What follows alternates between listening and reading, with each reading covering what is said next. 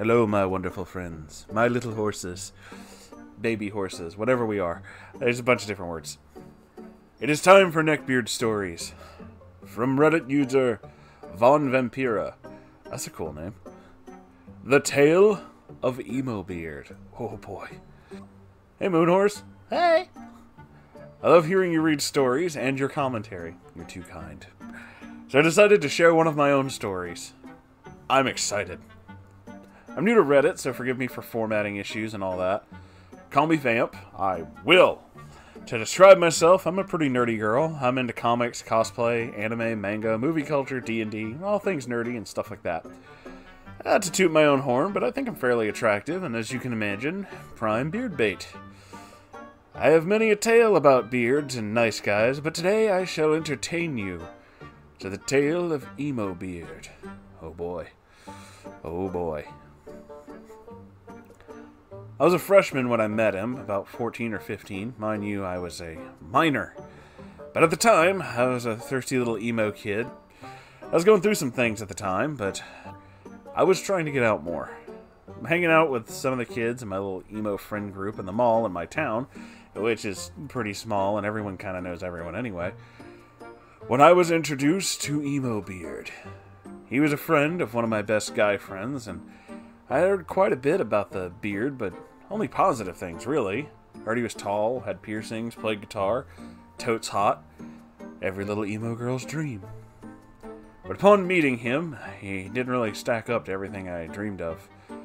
He was in fact tall, had piercings, played guitar, was indeed emo, but he wasn't the emo god I imagined him to be. No, this guy was incredibly thin, 6 foot something, 18, and towered over my tiny 5'2" self. He had the basic black emo boy hair, snakebite piercings, and did actually have a neck beard, although it was very patchy and prickly, but no facial hair, like no actual beard or mustache whatsoever. He smelled like Axe body spray and cigarettes, or possibly weed. He had really thick black eyeliner and wore a band t-shirt and skinny jeans and carried a guitar. Oh, he carried it. Oh, that's a special kind of special. Moonhorse will definitely entertain you with stories of guitar players in a moment. Immediately, he stood way too close to me and we talked.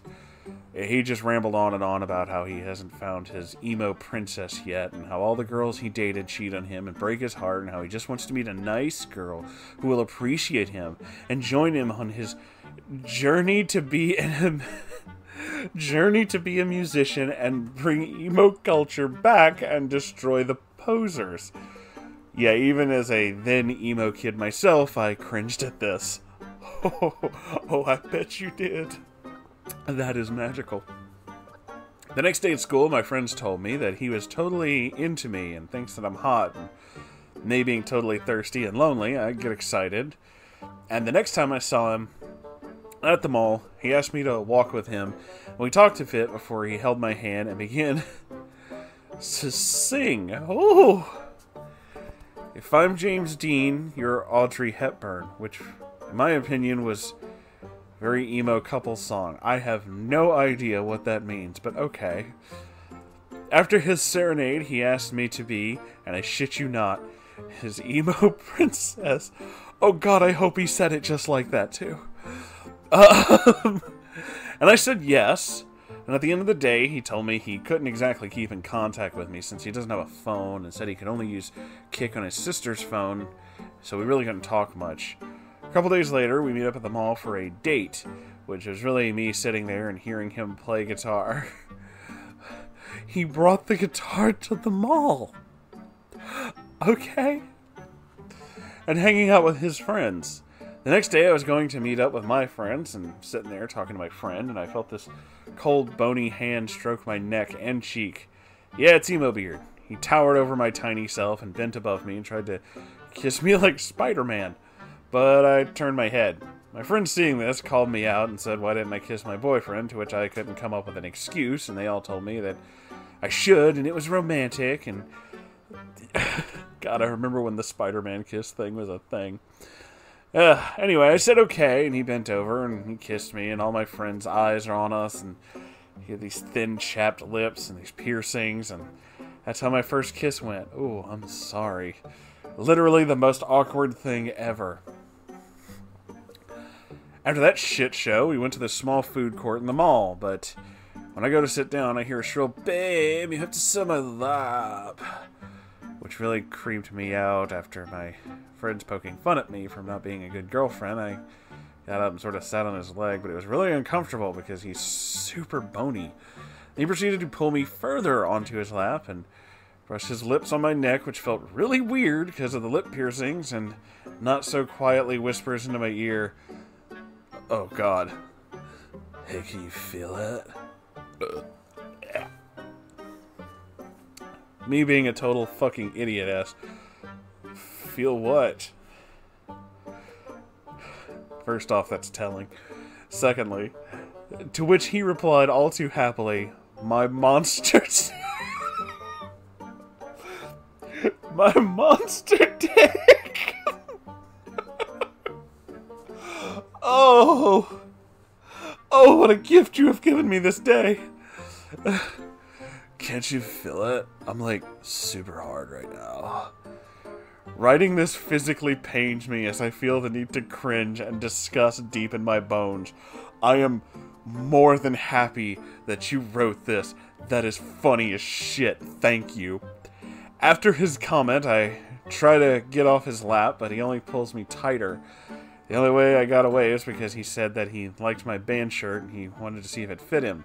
I had an undershirt on, so I took off the shirt, to which he commented, "Wow, can't wait to see you naked." Ew. As the day went on, he monopolized every conversation to talk about how he had a big dick and knows how to use it and can't wait to show me everything he knows. He's what we like to refer to as the jackrabbit. It only takes him 3 seconds and he only knows one move. Or about the emo agenda. And how he's a real emo and the people here were fakes and all about his exes were bitches and he was such a nice guy. And always treated them right, but they used him and cheated on him. I was more than excited for my mom to pick me up, only for her to tell me that I should offer my friends rides home. My only saving grace was that I sat in the front and Emobeard had to sit in the back. A few days later, I found out from a friend that Emobeard had 2 other girlfriends, and although he was a total disgusting jizz bag, I was crushed and felt like shit. Yeah, ouch. A day later, I texted my friend, who happened to be hanging out with Emobeard, to break up with him for me. He tells me he was utterly crushed, that he didn't do anything but love me. And when I checked his Instagram, I saw these weird selfies with captions about how he lost the emo love of his life and how he cannot find love. A week later, he posted a picture of some other emo girl in my grade, and with that, I conclude the tale of my week-long, okay, relationship with the emo Neckbeard. I did see him in the mall not long after the breakup. He was walking with a mutual friend of ours and was carrying a very large bottle of Mountain Dew. Classy. And the second he saw me, he dropped it and ran away. I'm so glad I never let that relationship drag on. Oh my God. Von Vampira, you have given me a wonderful gift. You have no idea the floodgates of madness you are capable of opening with this. See, I'm willing to bet, from the way that you talked about him, Von Vampira, I'm willing to bet you don't know about the guitar guy. Let me tell you guys about the guitar guy. See, when you start playing guitar, there is a point where you're going to learn about the guitar guy. And whether or not that is a positive or negative, an early or a late discovery is entirely up to you. I started playing guitar when I was 18, mainly because I really just wanted to play music like the people I really liked. I wanted to emulate some of the styles and kind of vicariously live through this kind of thing. It's like, I like the Rolling Stones, I can play the Rolling Stones, I feel more connected to the Rolling Stones because now I can play this song. Does that mean that everybody needs to do this? Fuck no. If it doesn't, if that's not a thing for you, don't fucking care. This is just for me. That was just a thing I wanted. So, that being said, I learned to play guitar simply because of that. However, I learned about the guitar guy relatively early. See, I had this friend, not entirely Neckbeard, but kinda. We'll call him Z. Z had a lot of, he had a lot of Neckbeard traits, but more than anything, Z was a fucking prick. Bottom line, he was a fucking prick. He was really shitty to people because he really wanted to be like, the popular kid. We were in high school, just to kind of pan this out. He would throw people under the bus specifically because he wanted people who were more popular than whoever his friends were at the time to like him. AKA a fucking prick. So he was slightly younger than me. I being 18, he was about 16 when he decided to learn how to play guitar. And this is the beginning. This isn't how, but this is the beginning. Symbols of the difference between someone who wants to learn an instrument and someone who's that guy. I can only describe specifically the guitar guy because I play guitar. I don't know if there's a variant of this for other instruments, but I'm willing to bet there is.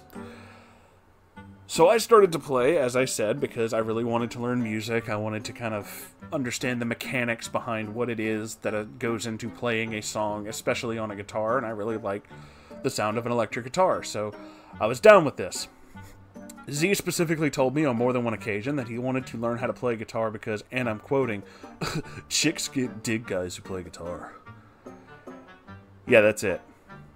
That's, like I said, he kind of had these neckbeard tendencies. That was his fedora.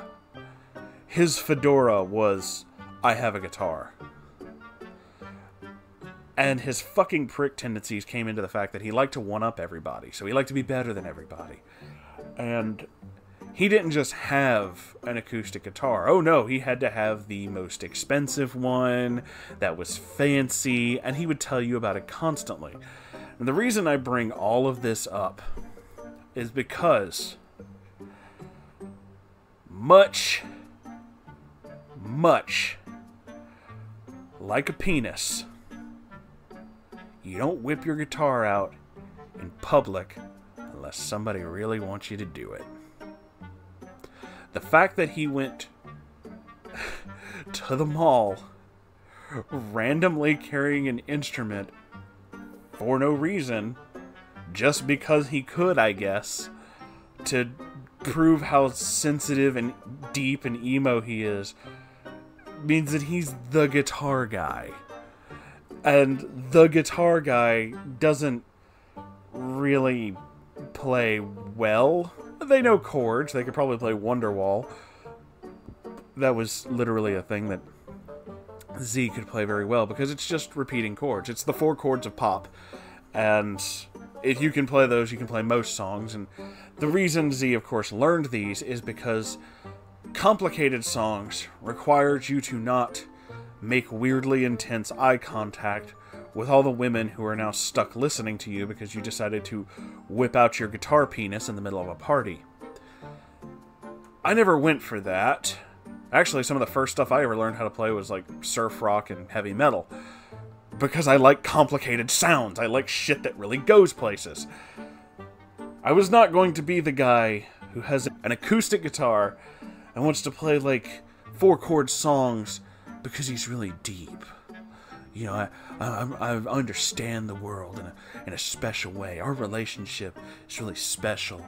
And that's why everything that I do is really deep and emotional and special. Yeah, no, that's not fucking true for me. I am not deep, emotional, or special. I'm a fucking psychotic unicorn who likes heavy metal, punk rock, and I probably drink a little too much. Our relationship is hilarious. Because we're funny. That's it. This is not going to be some kind of magical, whimsical thing that winds up in fucking movie theaters. This is just funny for the sake of being funny. And that, my dear, is the difference. The guitar guy, holy fucking shit. He's just a prick. And they're usually the kind of guy who... Now, this is very much a male thing, to be honest with you. They're usually the kind of guy who will do shit like... exactly like what he did. This whole thing about, like, our relationship is special. Because you're like my princess, you know? You understand me on a deep level. Side note, I'm cheating on you, but you understand me better than they do. But I'll tell them the same thing. Yeah. The guitar guy. I know him well. I wouldn't call him a neckbeard, but he's definitely up there in the douchebag ranks. His douchebaggery is fantastical. And once you know how to spot him, oh, you know him well. So I hope my little explanation has actually helped. With multiple things, but also learning not just how to spot neckbeards, the Odoriferous Neckbeardicus, but also the guitar guy, Douchebaggius Sixstringius. Keep your eyes open, children, because they are fucking pricks. So thank you all for watching. I'm gonna stop this here. I've gone on enough of a little fucking ramble here. If you have enjoyed this and would like to submit your own stories about pretty much anything, because honestly, if it's funny, I'll read it, you can do that by sending it to r/Moonhorse Stories. I check it every day. And if you'd like to help keep the lights on in this place, you can donate to my Patreon, and I sell t-shirts and coffee mugs and stuff like that. So there should be a new design, honestly. I think a new one just came out. I'm pretty sure I just posted it the other day. Anyway, I hope you guys enjoyed this, and I hope you have a wonderful day. I love you all, and I'll see you in the next video. Okay, bye!